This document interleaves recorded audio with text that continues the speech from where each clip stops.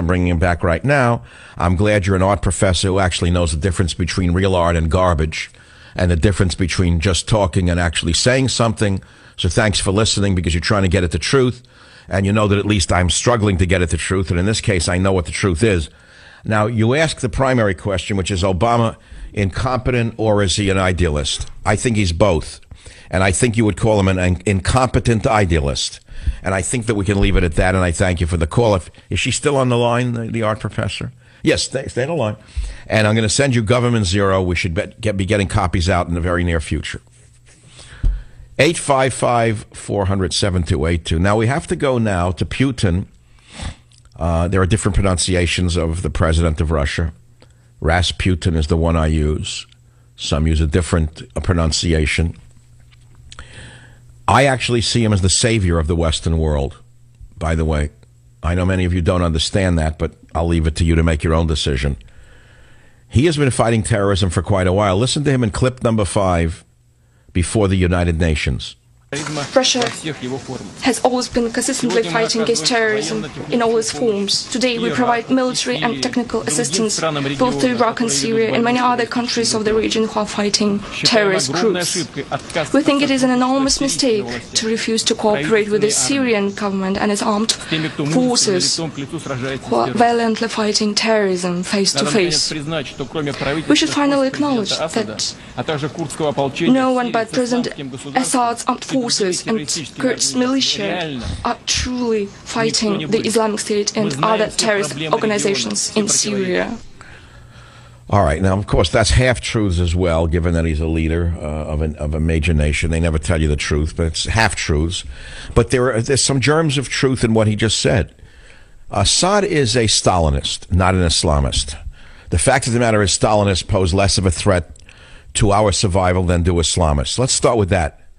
They're both bad choices. I'd rather there be no Stalinists and no Islamists running countries. But I certainly would rather see Assad running Syria than ISIS running Syria. That's number one. And number two, having said that, what Putin just said is, I don't care what Obama says, I don't care what kind of tricks he tries to pull, Assad's not going. We're in to defend them. And goodbye, take a walk, go talk about global warming. They treat him like what he is. They know he is what he is. So let's leave it at that. I'm not speaking to you in a living room. Sometimes I forget that I'm not speaking to a group of friends in my own home or in a restaurant. But I get as close as I can on a national broadcast. How he gets away with what he gets away with is a result of people like Jake Woodpecker in the media, and he represents all of them. Jake Woodpecker in the media represents all of them. And as far as the opposition party goes, there is no opposition party. That's why John Boehner was just thrown out. Oh, yeah, I know he resigned, sure. He resigned because he was about to get thrown out, embarrassed, and a lot of dirty laundry would have come out during the embarrassing hearings about John Boehner. We don't even know a quarter of what really went on. And speaking of Boehner, by the way, wait until you see what he does before he actually leaves at the end of the month, the end of October. You wait and see what this Benedict Arnold does to this country.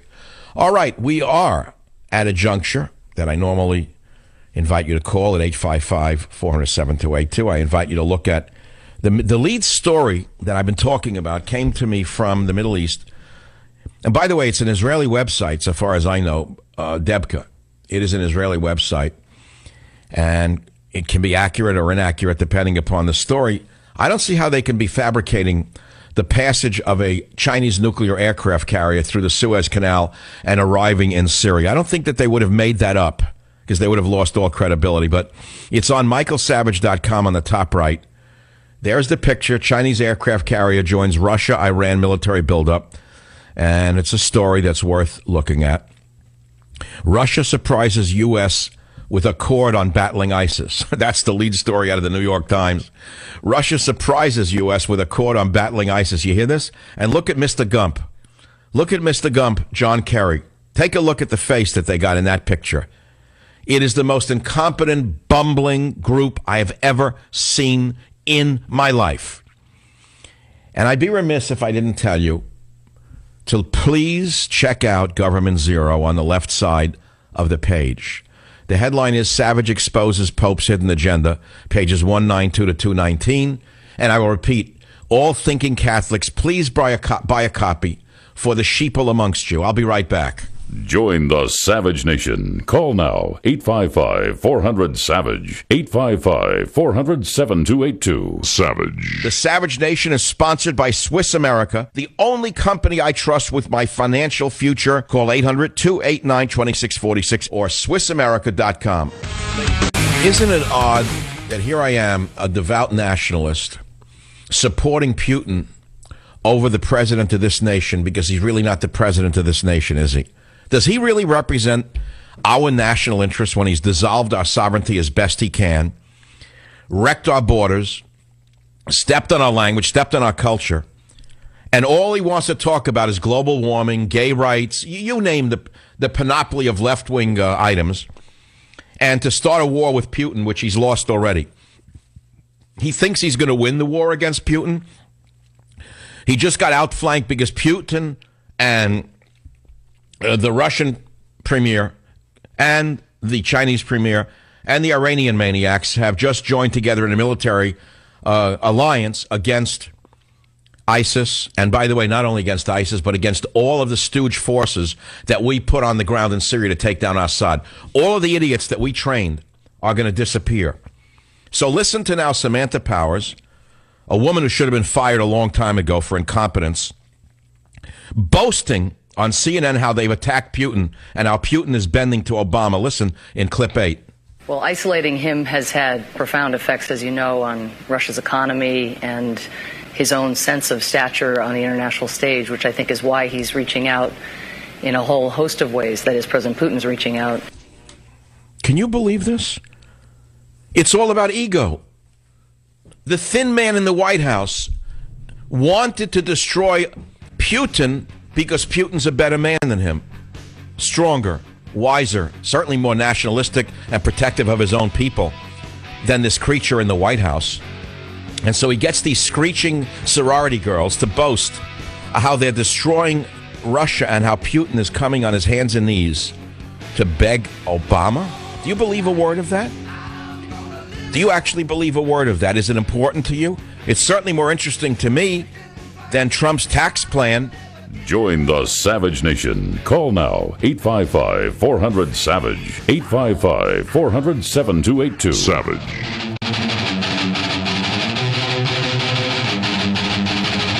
Extra, extra, hear all about it. Chinese aircraft carrier joins Russia-Iran military buildup in Syria. Not reported by the media. Welcome to the program. That's all I'm talking about right now. Russia and China and Iran as allies to take down ISIS while we do nothing to take down ISIS. And the charlatan in chief gets away with it because of people who have very low IQs to begin with and zero critical sense, no integrity whatsoever, and certainly no love of America. And that's what I'm talking about. It's that simple. 855-400-7282. Do you agree with me that ISIS is the number one threat on the planet? Do you agree with me that that's the number one crisis in our time? Now, what does the Pope have to do with this? What does the blood moon have to do with this? Well, I'll let you figure it out. There are mystics, there are psychics, there are others who can tell you what this has to do with anything. But the arrival on the scene of the first non-European Pope in 1,200 years signaled to me something strange was going to be happening in our world. And boy, something happened last week that was very strange. Otherwise intelligent conservatives joined the mass hysteria, afraid to say one word critical of the Pope. But I exposed the Pope's hidden agenda in my book, Government Zero, long before he arrived here, because it's no secret. His agenda was not a secret. He's been writing about it and politicizing his agenda for years. The man is known as a left-wing politician. Came from Peronist Argentina. Came here and lectured us as though he was that fellow from, I don't know his name, Bernie Sanders. Bernie Sanders with papal robes. Same thing. Redistribute wealth, open your borders, you're dirty, your nation stinks. You owe the native peoples of the earth, whatever. We heard it before. So they teach your poor children on college campuses. Yeah, well, anyway, it's all in my book, Government Zero. But that's not the point of this little monologue. The point is that the Pope came here at the very same time China was moving an aircraft carrier into Syria, and nobody in the media noticed it. Nobody's even talking about it today. What are they talking about today? Trump's tax plan. Well, it's a great plan, but it's a year from now. We don't know if he's going to be here in a year. Hope he is. Hope he wins. Hope he puts his tax plan in. How can I talk about that today when I'd rather talk in real time about what's actually happening as opposed to what might happen a year from now? By the way, it'll be a year and a half from now. So let's get some calls in. Steve on WMAL. What's on your mind, Steve? How you doing, Mr. Savage? First off, I'd like to say first-time caller. I'm a Christian, conservative, and I'm a little concerned. As far as what's going on overseas with China being there and everything, my concern is you know, I do a little bit of research on my own, trying to figure things out. And a lot of the things that I'm seeing, you know, could be very wrong. But it appears like we're not necessarily at war with ISIS as much as we're at war possibly with Russia and China and ISIS, and leading into what could be World War III. Wait. You just got mixed everything together. We're at war with Russia? Where? That's the thing about it, is a lot of the stuff I'm seeing... Steve, let's cut to the chase. Give me the simple point. What's your main point? I guess I'm looking for confirmation as far as what you feel as far as World War III and who's really with us and who's against us. And then I do know this, is that we're not against ISIS, as I pointed out for an hour in the last hour. We are not fighting ISIS. Wouldn't you agree with that? Absolutely, yes, sir. Okay. That's why ISIS is burning churches and killing Christians, enslaving Christian girls, raping Christian girls. Would you say we're at war with them? No, they've metastasized under Obama, the anti-Christian president. So that's piece number one. So he's let ISIS metastasize. They've grown to be such a grave threat that even China and Russia are joining with Iran to take them out. Doesn't that tell you something? Well, see, that's I guess what my big question is are they really joining to take them out, or are they joining to take us out? That's my concern. And I know it sounds conspiracy theorist. I'm not trying to... Well, I mean, what do you mean us out? Are we really there? What part of us is there? From what I can tell, nothing. We're not there at all. Well, no, we have aircraft, but they're sitting and doing nothing or flying meaningless sorties by and large. They're doing nothing. I don't think that the intent on the part of China and Russia is to engage in a war with the United States forces. And you know and I know Obama doesn't want that to happen. So I wouldn't worry about that at all. Okay. But stay on the line. I'm going to send you Government Zero, my book that's coming out in about 4 weeks. It explains an awful lot of this stuff. And I don't want to read it today. I'm not ready for that. I want to stick to the news. It's that simple. It's an interesting question, though. Now, what I want to do is this. On Friday, because the Pope was in New York City, and he gave a speech before the UN, and then he went on to Madison Square Garden, the show was preempted by the Pope's visit. And I made some very strong points on Friday that most of the nation heard, but unfortunately listeners on WABC did not hear them.